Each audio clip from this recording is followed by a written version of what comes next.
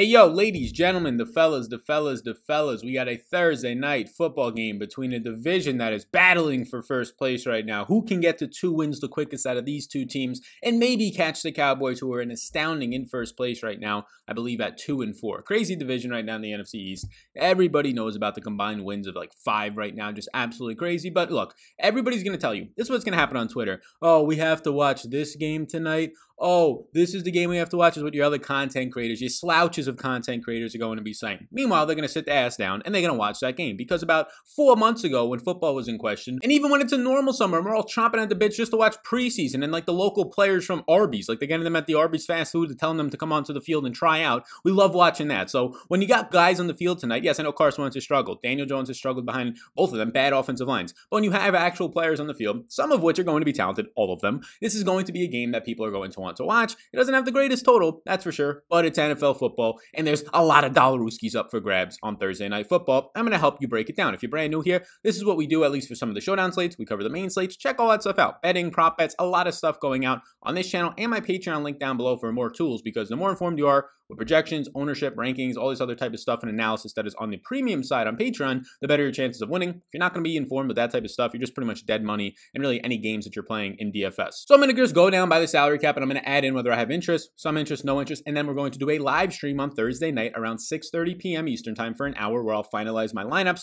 I'll finalize 150 max that I'm playing in the optimizer, talk about some rules, and answer your questions. That's the whole point of it, a Q&A, and we'll talk about this stream. So a lot of money up for grabs. We're going to get into it, and before we do, like this video, takes 2 seconds. Big subscribe button pops up. I really appreciate that as we push towards 31,000 subscribers. Thank you in advance. And the video is sponsored indeed right now by SuperDraft. If you're not familiar with SuperDraft, if you watch my content, you already know they're a multiplier format, and basically instead of a salary cap base, you're just going to get a multiplier. So for instance, tonight, you're going to have a multiplier right now on Carson Wentz of 1x, meaning he gets 1 times his points. But if you want to go down just a little bit more, another quarterback on the slate, Daniel Jones, a 1.4x multiplier, meaning that he gets his points multiplied by 1.4x, 40% more. So that's the whole point of it. A little bit of ownership in there as well. Also just the projections, you can find those down below. The SuperDraft play that I like the most tonight, Boston Scott, is going to be pretty clear here, unless they adjust his SuperDraft multiplier. It's at 1.8, by far my best SuperDraft play by about 6 fantasy points. You can get the rest of those and Draftkings projections and ranks for the slate down below. Now let's get into it, starting at the top with Carson Wentz. As you can see, Carson Wentz right now averaging over 39 attempts per game. That's good usage, but only getting 233.5 yards per game right now. But he is picking it up in terms of the rushing yards department, and we saw that last week a lot more. He just has to run for his life behind this offensive line. Now he currently has more interceptions than touchdowns, and that's not great, but the Giants rank 18th in pressure and 25th in coverage right now, so it's a very good matchup behind this 18th ranked pass blocking unit. I have him projected as the highest projected player on the slate. Now, that shouldn't shock anybody based on his price point, based on the fact that he's a quarterback with a lot of usage in a fine matchup. Now, the Giants, a lot of people probably don't expect their defense to be that good. It's better than advertised. James Bradbury has been one of the top pro football focused cornerbacks in the league, so that will help you out. So Carson Wentz, I'm going to have interest in. I might not get a ton of him. I might not get a lot of him in the captain spot relative to some other players on the slate, but I have interest in Carson Wentz. And normally I will have interest in quarterbacks if they're affordable. If you're in like the $9,000 range, definitely I'm probably going to have some sort of interest, unless it's just a brutal matchup or you just straight out stink. Well, when quarterbacks are in this 10K range, I have interest, especially when both of them on this slate are mobile. You have Daniel Jones just attempting 33.5 attempts per game, a gross 203 yards per game right now, seeing just 6.1 yards per attempt, and he also has more interceptions than touchdowns. Only 3 touchdown passes this season. I believe they've all gone to Darius Slayton as well, so he's running more as well, though. Last week he had 6 attempts for 66 yards. He was running a lot. He was taking off and running on some design runs as well. But Philadelphia, number 3 in pressure, and this is the scary thing, the dead last offensive line in pass protection is this New York Giants line, so that's scary. I have interest in Daniel Jones because, again, even if he puts up one of these bad performances, 200 yards, a touchdown, 20 rushing yards on the ground, right? He stays out of the interception department, or if he loses one on the DraftKings scoring, he loses one, you're still looking at somewhere around like the 15-point mark more times than not, and that's just going to get it done, or maybe not get it done, but at least be in play based on this type of a slate, and he's not that expensive when there's not a lot of overall weapons. I mean, both these teams are just completely banged up. I should mention that Zach Ertz, Miles Sanders, Dallas Goedert, those guys are not going to be back for this one. Alshon Jeffrey will be questionable. They expect Deshaun Jackson back, according to Adam Schefter. So that's all banged up right there. You're going to have Boston Scott and Corey Clement in the Eagles backfield. You're going to, when we'll talk about them in a second. On the Giants side of this, obviously no Saquon Barkley. Maybe Sterling Shepard will be back. They said it's going to be a game time decision, says Judge. We're going to have to see. That's their coach, Coach Judge. We're going to have to see if he gets taken off the IR. If he is back, well, then you can probably just write off the name of Austin Mack. You probably never heard of it, and you probably never will have to. If he's out, Austin Mack did run 15 routes last week. He's just $400 in this slate, so we'll have to track that. Outside of that, that's pretty much it at this point. For the heavy offensive injuries. So Daniel Jones I'll have some interest in as well. Now we get to Darius Slayton, who should have another touchdown. They actually cut Damian Ratley after he had an awful penalty when they faced the Cowboys. It brought back a big Darius Slayton touchdown. But he's been on the field a ton, basically playing like 100% of the snaps when he's out there, but they didn't get a lot of pass attempts off in their last game. He only ran 20 routes, somewhere around there, but he's basically running somewhere around this 32 route mark. If they have to play from behind a lot, he'll start to go through 35, somewhere in that department. They're expected to be playing from behind, 3.5 point underdogs in this one. He's a candidate to see Darius Slay, who's the number 39 Pro Football Focus cornerback right now, allowing a 70% catch rate. Last week, just ran 20 routes because they didn't pass a lot,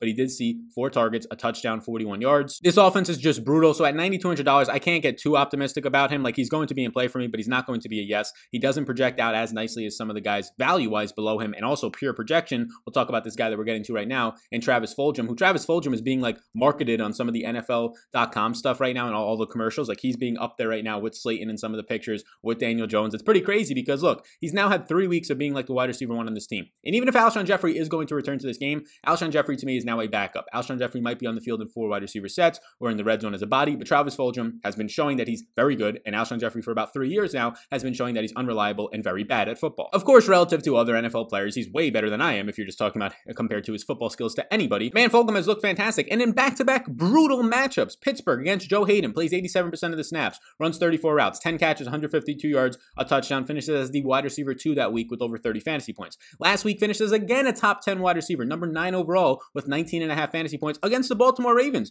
and Jimmy Smith. And he saw part of the game, Marcus Peters, a very difficult matchup, 6 catches on 10 targets. He ends up as the wide receiver 9, like I said, 23 targets over the past couple of weeks. So you're going to tell me now he gets the Giants and James Bradbury, a tough matchup. Okay, I understand that, but he's been beating these tough matchups, getting all the usage in the world. Deshaun Jackson will return, but I think that's just going to absolutely take away John Hightower's usage of 30-plus routes like he ran last week. Deshaun Jackson will take those and probably see, 4 or 5, maybe 6 targets, but Fulgham is still going to be in line as the wide receiver 1. That's how I'm projecting him on this team. He's going to be a yes for me right now just based on how often he's being used. He's been leading this team in routes the past couple of weeks, running 40 routes last week, and he's quickly becoming the best pass catcher on this team. Keep in mind, no Miles Sanders. That's to a lesser extent for Fulgham, but no Zach Ertz either. So even if you do get Deshaun Watson back, the guy last week in Ertz, who also saw double-digit targets, is now out of this offense, and there's no Goddard to pick those up either. Next up is Boston Scott. No Miles Sanders. Boston Scott came in and saw all of the work in week 6. Corey Clement did not see any of the work once Miles Sanders went down. He saw all the work. He ended up seeing 2 attempts, 18 routes, and saw 2 targets. Now in week 1, he started when Miles Sanders was out. He got banged up in the 3rd quarter, had to come out. But in week 1, what you ended up seeing was 9 attempts, 2 catches on 24 routes on 2 targets for 19 yards. Corey Clement also saw some work that week, but it looks like Boston Scott's going to be the main guy this week. Boston Scott grades out as an awesome play. He's my best super draft play. He's one of the best plays on this slate for Showdown, for captain, whatever form you want to put him in. He's going to be chalky. Keep that in mind. But $8,400 is too cheap, in my opinion, for a dual threat running back. Like, if Miles Sanders was on the slate, he'd be in probably the 9K range. I think Boston Scott should be a little bit closer to that. Next up is Evan Ingram, and I want to like Evan Ingram. I really want to like Evan Ingram, but just they're not using him right? He had like a 15-yard catch or 20-yard catch to start off that game last week, and then nothing happened after that. It's hard to trust him even after having incredible matchups. Last week in week 6, 2 catches on 2 targets, 30 yards. Not great. He's still a top 5 tight end in terms of his overall usage. He has a 99% route participation. He's just basically not blocking at all. So that's number 1 in the NFL. He's number 5 in tight end snaps. He's number 9 in target share at 18.5 for tight ends. He's just not being used all that much, and he's not converting, especially in the red zone. Now, he had the rushing attempt for a touchdown when they faced the Cowboys. He had a special teams one called back, so his season could look a little bit better overall, but still, in terms of his usage, not great. He actually saw his least snaps in that last game at 78%, ran his least routes. Again, they didn't throw a lot, but just 17. His least before that was 28, so a pretty big dip there. And all you're getting right now the past 2 weeks is 5 targets out of him and 3 receptions. I do expect this to turn around at some point. Matchup in the middle of the field will be fine again, so I'm not fully ruling him out, but he's barely touching like 9 fantasy points in my projection, so we'll have some interest, but not a ton. Next up is Devonta Freeman, and Devonta Freeman, the Giants running back, $7,400. Look, it's a fair price point. Like, look at this. Week 7, 73% of the snaps,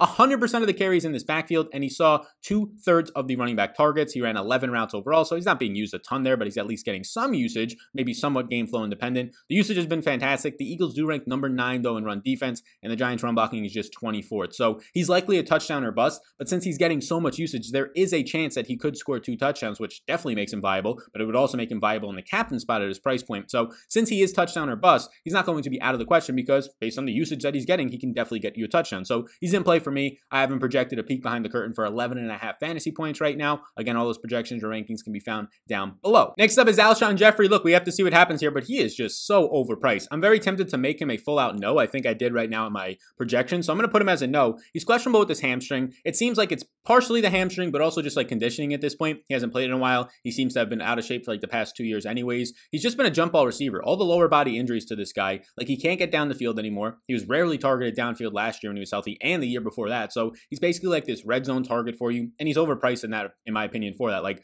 I think Fulgham will be ahead of him. Deshaun Jackson on the opposite outside. Greg Ward in the slot when they run there. Richard Rodgers at tight end. Boston Scott in the backfield. That's going to be the starting offense. Even if Alshon Jeffrey is active, I think he'll still run as the wide receiver 4, not see a lot of routes. He's priced right now as if he's going to be a starting wide receiver. Maybe he does, but I think he probably runs somewhere in the mid to low teens at best in this game. Maybe a lot of red zone usage for him. I'm not going to be interested at this price tag right now. Next up is going to be Sterling Shepard. We have to track Sterling Shepard. They have to take him off the IR. I'm pulling up Roto World right now on Twitter to see if there's been any news as of today if he's come off the IR. Joe Judge said that it's going to be very close to lock. They're going to see what he looks like in the pregame warmups to see if he's going to play or not. He's on the short-term IR for 3 weeks. He's eligible to return this week if they indeed want to take him off of that IR. Not seeing anything as I record this on Wednesday morning if indeed he is taken off the IR, but it's going to come down to that. If he is going to be active, I like him, right? He's going to go into the slot a little bit, mainly Golden Tate's role, then go to the outside where he might have to see Darius Slay, but I'm not too worried about that matchup for him. I also think Slay will probably still stay on Slayton. $7,000, it's still expensive for somebody coming off an injury, maybe going to be limited if he's really going to be a game time decision. So he's not a yes for me, but I do have him projected for close to double-digit fantasy points right around there. So he's going to be in play. His teammate Golden Slate in the slot, just 11 routes last week. Like they were not using these guys at all. It's just been brutal. Resulted in 1 catch for 11 yards.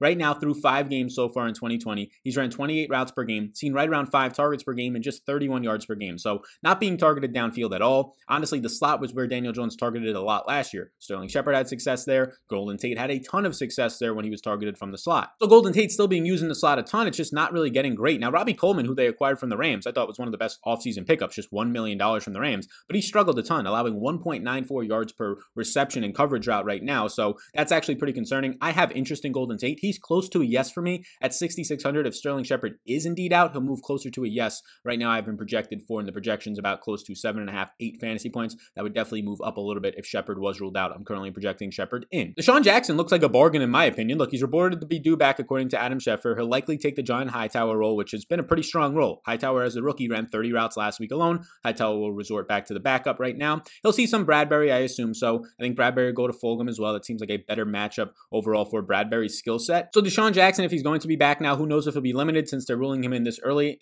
as opposed to Sterling Shepard coming to a game time decision. I think it'll be a little bit better. And honestly, he looks like one of the better priced players on the slate. So I do have interest. Corey Clement saw no work in week 6, not even a route run once you had Miles Sanders go down. And he was active, so don't think that he wasn't epic. Now in week 1, he did see 6 carries for 19 yards, and he actually ended up picking up 15 routes and 2 targets, 2 receptions. Part of that work, a little bit of it, was when Boston Scott got hurt in the 3rd quarter, but I expect him to be involved here. I don't know, maybe he sees somewhere around 6 to 8 touches. If there's a fumble from Boston Scott or he gets re-injured, obviously even more than, or potential for more for Corey Clement at that point. So at 5,200, he is expensive. Like if you're playing one lineup, I wouldn't play him. If you're playing 150s, he's going to be in my exposures just because of the fact that he's going to see somewhere around potentially double-digit touches. I don't think that he will, but there's that opportunity for him too, especially if Boston Scott struggles or indeed gets hurt. So I'm going to put him as a maybe for like guys who play a lot of lineups, but if you're a guy or a girl who does not play a lot of lineups, he's probably a no for me. Richard Rodgers, $5,000. No Goddard, no Ertz. He will be the tight end, and even last week, you had Zach Ertz out there seeing 10 targets, running 28 routes. During that usage, you still had Richard Rodgers operating in the Dallas Goddard role, the tight end too. 19 routes, saw 3 targets, caught all of them for 31 yards. Now you're going to tell me that 10 targets from last week, all these routes run that Ertz have had on the season are all going to be evaporated, and Richard Rodgers is probably going to take on the former Lion and Packer, the tight end 1 role in this offense. I do like that. Expect more usage there. I'm very close to making Rodgers a yes. He's still going to be a maybe for me because there is some other value options down here, and there's also some other guys right around this price range. But at 5K, he does stand out as somebody in that range that does seem very appealing. Maybe he's in line for like a 5 or 6 target type of a game. Greg Ward has not been producing at all. He's barely in play for me. His projection does not look good. He remains in the slot even if Djax returns. He ran 39 routes last week, but it just resulted in 3 targets, 2 catches for like 19 yards. Has not been great at all this year, just 7.8 yards per reception. He's number 50 overall in YAC this season, even though he's been getting a ton of usage. He's been very bad. Like he's had tough spots like Marlon Humphreys last week. You're probably going to get shut down, right? But it's just been brutal overall. They do run a lot of 3 wide receiver sets, so he'll be on the field a lot below 5K. There's not many other options in this range, so at least he's in play. In a low total game, the defenses and kickers actually seem more appealing. If you're somebody who plays cash on a showdown slate, well then the kickers become a little bit more appealing than normal in these lower total games, because if you're not going to have overall touchdowns and other points and position players scoring more points because of that, well the kickers 7 and 8 fantasy point type of days might actually get into some optimal lineups. So I have interest in both defenses here. I do have more interest in the Eagles as a favorite. I have them projected for like a point more. It's nothing major. They're all going to be in play for me. No interest in Arcega-Whiteside. He's been fully cemented right now and surpassed by a man in Fulgham, and if Alshon comes back, even worse for him. Caden Smith is averaging 9 routes run per game, the backup tight end right now for the Giants. I'm not going to be interested because he's priced for it at this point. He has 10 catches on 12 targets so far in the season. That's very good. I mean, seeing 2 targets for a game. But if he was like 1,000, maybe we have some interest and hope to find the end zone and a touchdown for him. I'm probably not going to get there, though, at 2K. He's definitely going to need to have a touchdown and maybe even a little bit more than that at this point. Dion Lewis, it's hard to roster when Freeman's just taking all of the usage. Now, if they get down big in this game as they're underdogs, maybe Dion Lewis' pass catching ability comes more into play at just $1,600. But he ran just 6 routes last week, was getting doubled up last week in the routes run department, even by Devonta Freeman. If the game script does go a crazy way, maybe you build a crazy lineup where Dion Lewis is in it, and maybe he sees like 5 targets, 3 catches, 30 yards, and that's enough to get it done. I currently, though, if I'm catering this video to people who have like only 1 to 10 to 20 lineups, the live stream, we could talk about all types of different things, my 150s, my 20 maxes, single entry 3 max type of builds as well. Again, 6:30 p.m. on Thursday. Check it out. Hit the notification bell, subscribe, all that stuff so you can be notified. Well, then, yeah, you can get some Dion Lewis in your 150s. I don't even know if I'll have him there, though. John Hightower is now going to be the backup with Deshaun Jackson back. Don't expect, and if you're looking at game logs, these 30 routes run and these target shares, he might get down to like only like 5 to 8 routes run, especially if Alshon comes back. Austin Mack is a name to at least just remember. It might not be anything major here. But they did cut Damian Ratley, so that's a guy that's off this team. Now, maybe they'll re-sign him, so keep an eye on the transactions page for the NFL or on RotoWorld. But they cut Damian Ratley. They ended up getting an injury to CJ Board, so now they're down to this guy named Austin Mack, who last week, if you're looking at it,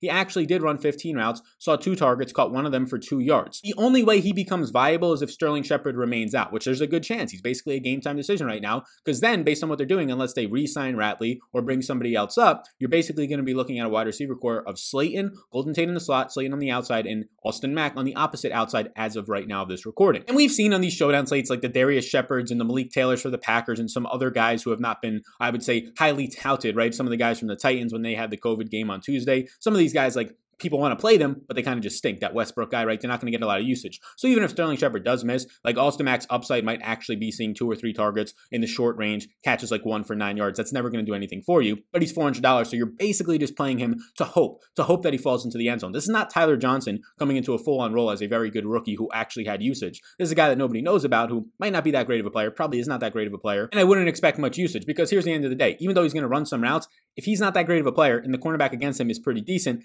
odds are he's not going to be getting open all that much. That's what you saw with the Packers wide receivers. That's what you saw with Nick Westbrook in that one game as well for the Titans. So keep in mind that Mack's on here. I'll put him as an X. I don't have any interest at all if indeed Sterling Shepard is going to be active. But if Sterling Shepard's out, you can probably start to project him for like 3-4 fantasy points. And in this range of $400, that's at least worth looking at on a showdown slate. And then these final 2 guys, the tight ends that might fill in right now for the Eagles, are interesting. So as of I'm looking at this, they're still in the active roster. Hakeem Butler was drafted by the Cardinals as a wide receiver. So he's on this roster at $200. He has not really done anything yet. He has a great speed score. So keep an eye on who's active for this team and who might be starting if they give us depth chart updates as the tight end number 2, because the Eagles use a ton of 2 tight end sets. This can also be a bonus for a guy in Greg Ward if they're not going to have as many 2 tight end sets on the field because they don't trust Hakeem Butler and Jason Kroom, the other tight ends now on this roster with no Dallas Goedert or Zach Ertz. Maybe they just go to more 3 wide receiver sets, which puts Greg Ward on the field more. But again, he's been on the field a lot, just hasn't even been producing. So Hakeem Butler and Jason Kroom, I don't have them projected out for anything. I'm going to just put them as maybes. That does not mean go put them in your 1 lineup, right? It just means track the news. Track who's going to be the tight end 2 on this team right now since Ertz and Goddard are going to be out. Rodgers operating as the tight end 1 is our assumption here, Richard Rodgers. And if you see come game time that Jason Kroom is inactive and Hakeem Butler is active, well, Butler now is going to operate as potentially the tight end 2 on this team. Makes him a little bit appealing. Again, he might only have 1 catch for like 9 yards, so it's nothing crazy, but we just want to track this because this team does use a lot of 2 tight end sets. Jason Kroom is a former Buffalo Bill. Look, he's played like 2 total snaps this year. I think he found his way into the end zone on one of them. That's why you're getting like 7 fantasy point per game projection from him. But in 2018, he was pretty decent with the Bills. 22 catches, 259 yards, and 2 touchdowns. So about 2.3 targets per game. He might be in line for this tight end 2 role. It's either him or Hakeem Butler. So keep an eye on what the news is going to be throughout the week. I don't think it'll be that impactful, but it could be if they fall into the end zone. So thank you so much for tuning into this. I'll basically scroll down so you can see what I did down here and towards the bottom of the screen. There you go. There's the names. If you're watching on the YouTube version, the video version, listening on the podcast, how you doing? Leave a 5-star rating and review. It takes 30 seconds of your time. You get entered into a raffle to potentially win $50. That is $50 Rooskies from myself. A giveaway. It takes nothing to get entered money-wise except for like a minute of your time on the podcast. Trying to build that podcast, so I would really greatly appreciate that, even if you're watching on YouTube going over there. Before you leave, like button, subscribe button pops up, all the projections and rankings for this slate. The more informed you are, the better your chance of winning. If you're not informed, if you're just matching buttons together, not looking at projections, ownerships, potentially rankings, things like that, I mean, you're just dead money. Like you're throwing away money. You might have fun doing it, but you're still throwing away money. So if you do have the means and are interested, down below is my Patreon. Thank you so much for tuning into this video. Check out Superdraft promo code SAL. S-A-L will get you a 50% deposit match up to $1,000 Rooskies. My top player in Superdraft, Boston Scott. Go ahead, sign up over there right now. You'll get yourself some free money bonus, and you can play on their multiplier format where none of the pros really play right now. So go ahead and check that out. Thank you so much for tuning in, and I'll see you in the next one.